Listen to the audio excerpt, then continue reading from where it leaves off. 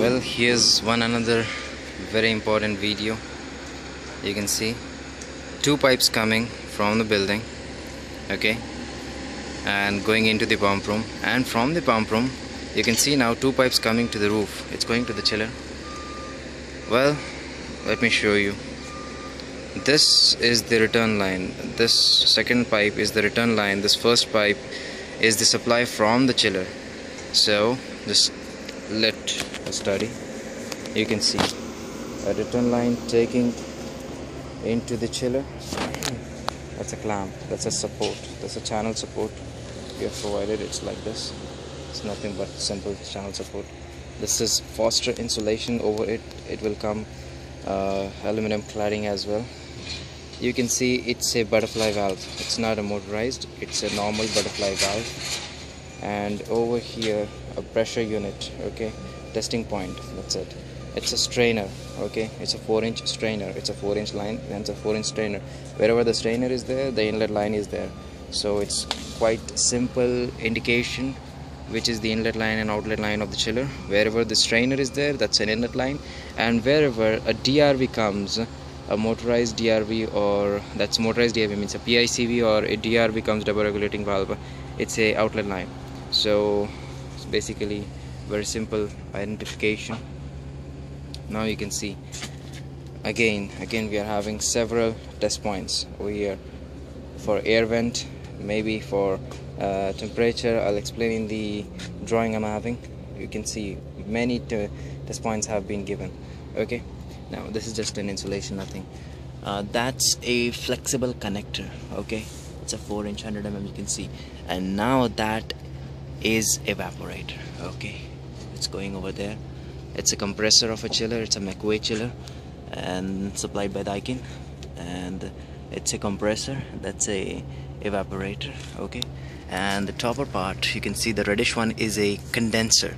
I mean, it's an air cooled chiller, hence air cooled condensing will be taking place. Air cooled. It's quite a heat over there. Okay, again the outlet connection of the evaporator, you can see that's a flexible connector again, and it's again a rubber support and rubber insert inside and over the clamp.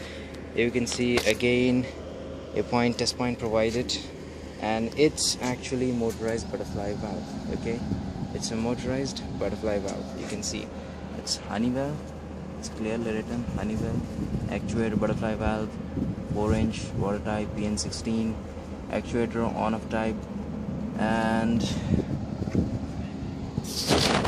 you know it will be controlled by the BMS. Look, you can see that's what I'm trying to explain. You can see this is a 0. You can see this is 0. It's closed. It will be open. It's a motorized valve that will be connected to the BMS. Now that's a manual DRV with the memory stop feature.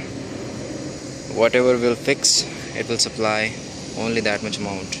You can see it's a memory stop feature. You can see, right, 5, 4, 3, like that. And that's outlet line of the chiller, and it will go back. Simultaneously we are having two chillers, okay, so it's the same procedure for another chiller. That's a McWay. It's quite good.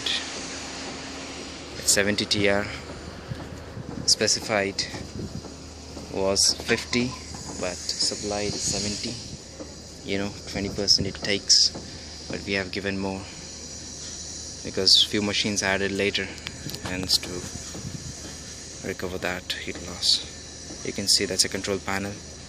That's a cable coming out, and it's just bifurcating. That's it. It's control panel, electrical panel already. It comes with the chiller, but an external panel we have to give for the power supply. Power supply is coming from that station. There's one big station over there, substation, and from that our plant is being supplied, power supply. This is my project, and it's quite good. It's the Vice First Astronomy Center building up. The chill water pipes, the firefighting pipe, the water supply pipe, all are underground. It's 60 meters away, and it comes to the pump room, and you can see it's rising up.